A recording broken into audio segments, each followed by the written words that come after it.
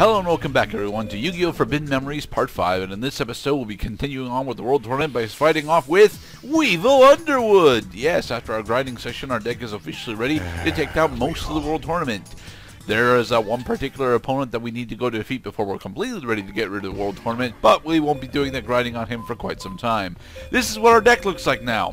Woo. Our deck right now is 10 dragons, 10 zombies, 10 thunders, a Rageki, and then the rest is Great Mammoth of Gold Find pieces. Now, which type of creature is the Great Mammoth of Gold Find? Is it a dinosaur or is it a zombie? Zombie. Nice. Dragon zombie.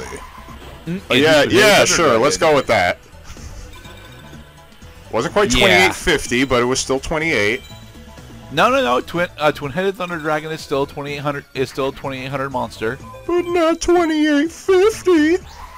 Well, Jesus actually, there are no Christ. 2850 monsters in this game. The Alright, closest this thing one- that we get to to Twin-headed Thunder Dragon is actually Sinjinjin at 2750. This is Link dueling. You're taking cards from your hand and you're crushing them together, and you're making bigger cards out of them, and it wins games. This is turn 2. Yes, and that is Urabi. Was it Urabi? I think so. Go, twin-headed Thunder Dragon! Twin Thunderbolts. It's super effective. Well, no, it's just he's a dead dino. But yeah, that's what our turn 2s officially look like for the rest of the game. Well, not for the rest of the game, but for the rest of the World Tournament. We'll be generating Twin-headed Thunder Dragons like nobody's business because it's what our deck is designed to do now. Yep, and because only limited by that you can't attack on turn 1. You know, the term And when you get your we're first only allowed one. to play one card at a time. Yep. Right.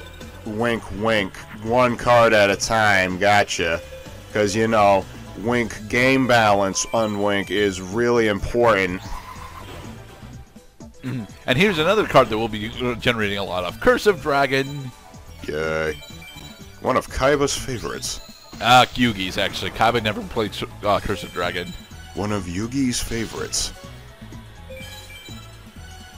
But the whole reason why Yugi plays it is because it can go into Guy the Dragon Champion. Oh, how could I forget?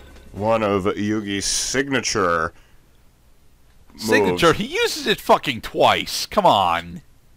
Well, He actually uses Curse of Dragon more than he uses Guy the Dragon Champion. Well, Gaia the Fierce Knight appeared in episode 1. It appeared in the Gaia the Dragon Champion fusion. It also appeared in the Black Luster ritual. Because it was Gaia the Fierce Knight and Kuribo that formed the Black Luster Soldier.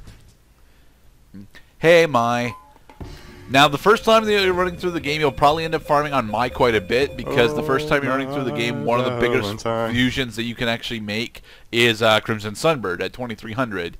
But we do not need to be farming on Mai anymore, so, you know, we're fine. We're just going to make Twin-headed Thunder Dragons at her face over and over again. So, how much better does the deck get from here? Very, actually. There is one significant deck improvement that we'll be doing after our World Tournament, and it involves us farming on Pegasus. Ooh, Pegasus. Well, technically, there's two specific cards that we want to actually get for our deck in order to make our deck better. They are Meteor Black Dragon and Megamorph. Megamorph / Bright Castle we can get by farming on Pegasus later on, and Meteor Black Dragon we'll be getting after the World Tournament. Now, why is Bright Castle important? Isn't that a card that only improves, like, light monster attribute? Normally, yes. But in this game, Bright Castle is the generic equipped for all types. It increases every monster that's equipped with its attack points by 500. Sweet. Which is about what you could expect from a fusion, except, well, we use Crawling Dragon number 2 and the Electric Snake, the sum of which the attack points do not quite add up to 28. This is just ridiculous, though. Yeah. I mean, this is about as ridiculous as when I immediately got a Winged Dragon of Ra while I was doing the Rechef Yu-Gi-Oh game on the Game Boy Advance, and every game basically started looking pretty much the same. Yeah. So what's new in the world of Cloud as we steamroll our way through World Tournament? Well, I am happy to have finally worked on my movie commentary building skills, which had been due for some honing for quite some time. The whole idea is, like, you want to tell a story with pictures. Now, I went ahead and did the extra mile and used pan, if only in the absence of any other supplementary stills that would help tell the story that I was trying to get at. And then there was also using the controls, using QuickTime Player, capture screen, all that stuff. And it took me a really long time to realize, yeah, these tools have been here this whole time. You know, kind of like Dark Souls. Ooh, we got giant flea. Woot. Flee! Flee! Alright, so what we're doing here is we're putting in slightly more powerful zombies. Specifically, we're taking out our wood remains for a shadow ghoul. And that's it, actually. I mean, I should have probably taken out my petite dragons for those Darkfire dragons, but, not important. I like how early Yu-Gi-Oh!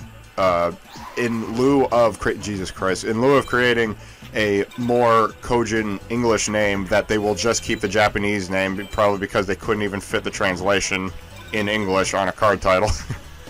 Mikazuki no Yaiba. Niwatori. Ryukishin.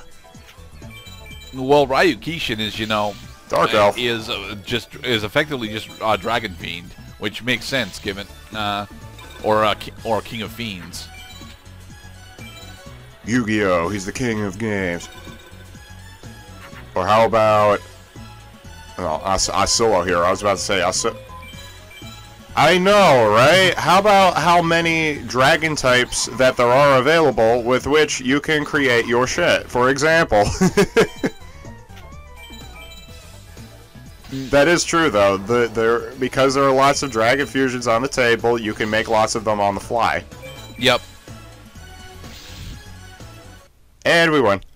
Yay. And that is what the 2020 Yu-Gi-Oh! Meta looks like.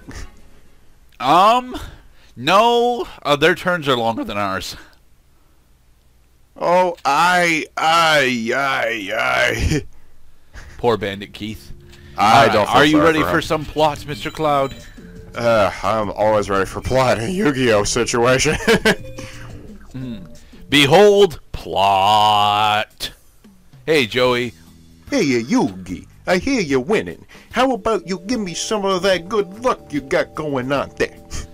Well, Joey, firstly, you have to go back to ancient Egypt. And then you have to go find villager number 2. Not villager 1. Villager 1 is terrible. Villager 2. Hey, Shoddy. You looking for something? I was summoned by Yugi's Millennium Item.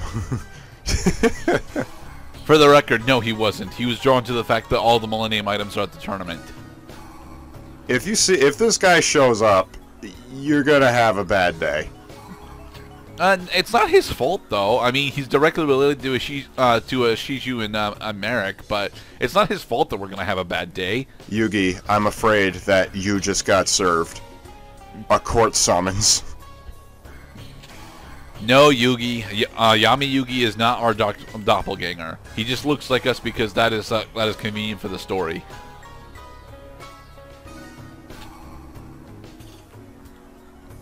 You can probably meet the other one. Yeah.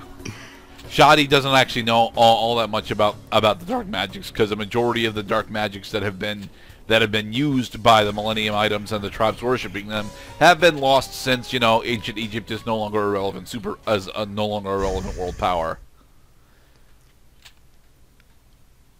Open your mind. Yugi, I am legally obligated to remind you that I Hey, am not Tim. a real doctor. It's so strange. We have a telepathic link now. Woo!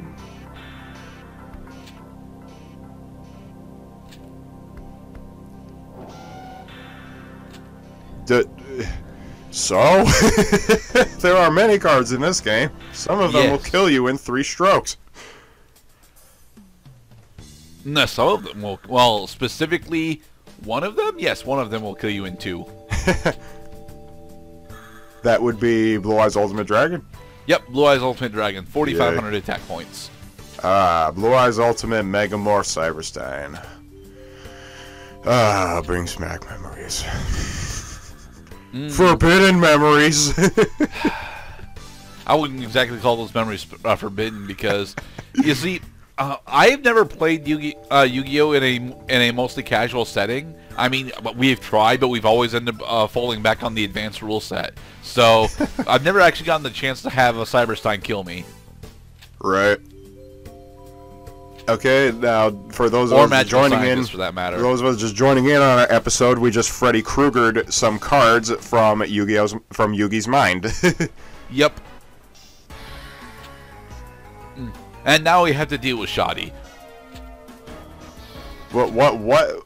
I don't understand why we have to kill him. I mean, I know that his we got another Exodia piece. Shoddy actually has a Millennium item, and we need all the Millennium items in order to send Tem back to his time. So his purpose here is to lose. Ooh, we got a Metamorph. He just has to understand why.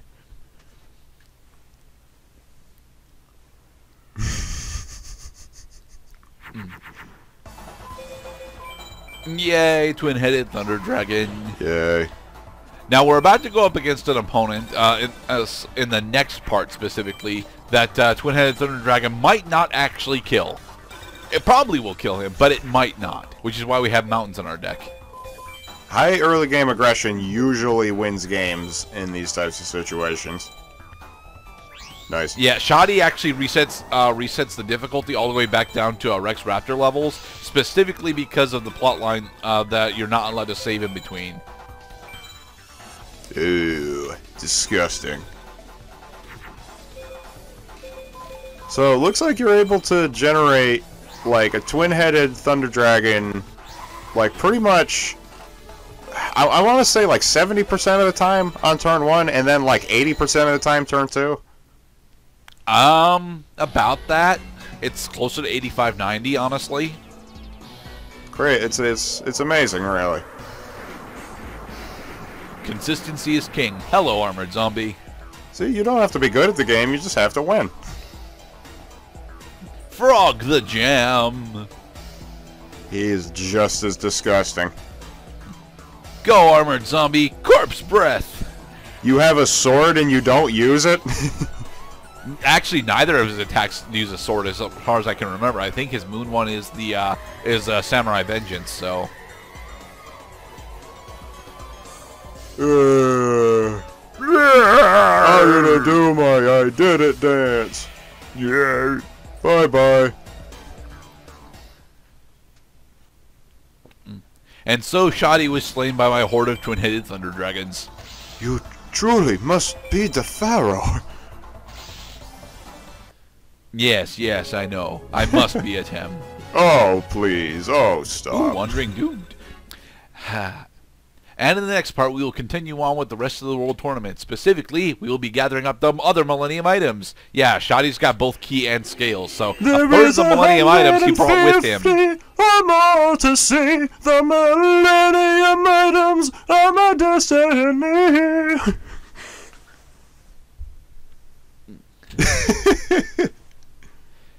Alright, bye, Shoddy. Yes, hey, we're doing pretty good. Yeah, we're one step closer to saving the world. We are doing splendid, thank you. Very splendid.